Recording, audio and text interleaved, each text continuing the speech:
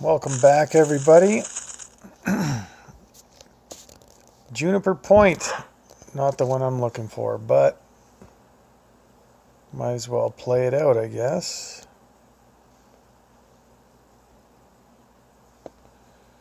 Now, the problem here you got to watch out for is your goal at this point is basically to 1, 2, 3 is to get the ball just in or past that shadow of the tree on the right side of the trees. So whether you got to bounce it before the sand trap or after, as long as you're getting it in this vicinity of the course, you can make the green with your sniper on your next shot. Now for you lower level players, your extra mile should get you there. It'll be close, but get you far enough there. And then from there, the Viper, maybe with some top spin and going into power, you should be able to make the green as well. Perfect shot.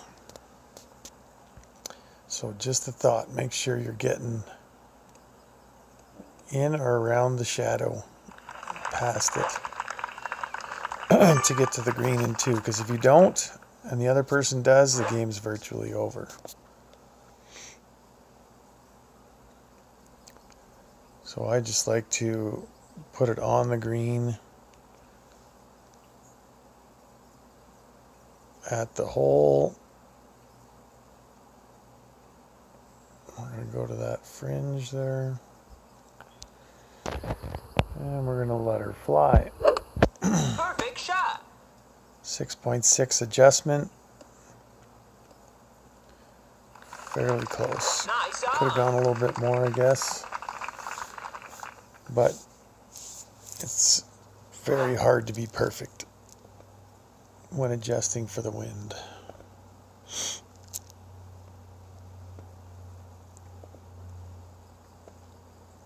At long distances, that is. It's not so bad at short distances because the wind doesn't come into play as much, so it doesn't affect your ball as much. There's lots of different factors, but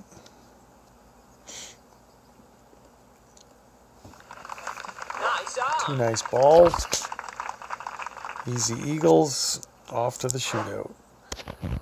Now I'm guessing the shootout hole is probably going to be one that we're going to play in the tournament coming up here. So that's what we'll be looking for in this video.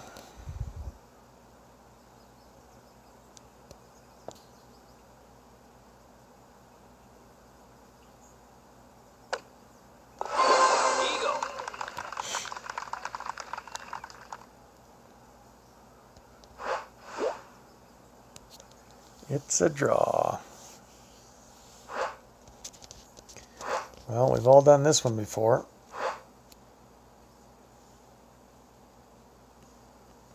Now, what I've been doing with this hole lately is going up as far as you can here in between the green and the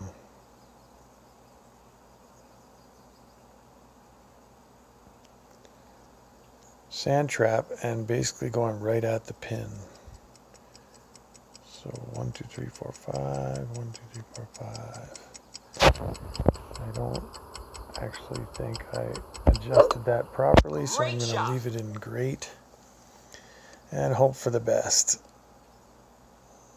Oh, looking good. Not quite though.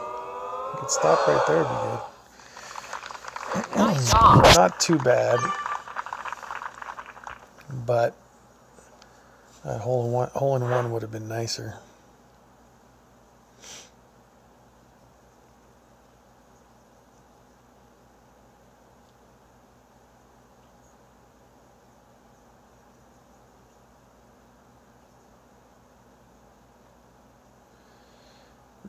I think they gotta figure out a way to adjust the ring Great without shot. having your finger right over top of it, because you can't see, like my big fat fingers are like huge, so I can't see the ring. I can't adjust it properly because of how big my fingers are. And so I think there's got to be a way you should be able to touch the ring anywhere, like at a lower spot, and then adjust it, because then you can see how far you're moving. You kind of got to guess a little bit when you're doing it with your finger right over the center of the target. So I think that's one thing they could adjust there.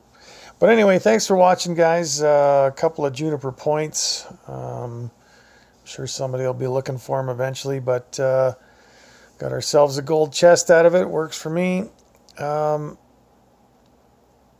if you guys are interested in the tournament, the wiggleboomsports.com Invitational Part 3 is starting March 2nd. So you can find any of the info on Golf Clashers or my channel or any of the other. I've posted it up pretty much everywhere. So just find a way in.